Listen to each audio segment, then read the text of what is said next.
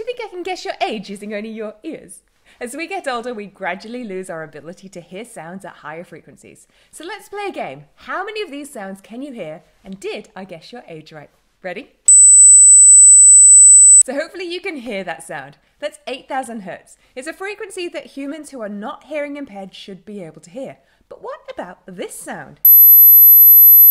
Now that's 12,000 hertz. My guess is that you are under 50 if you can hear that one. Try this one.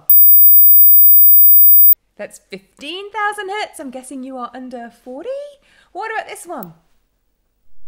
16,000 hertz. Under 30. And what about this one? Now that's 17,000 hertz, and if you can actually hear that, you're probably under 18.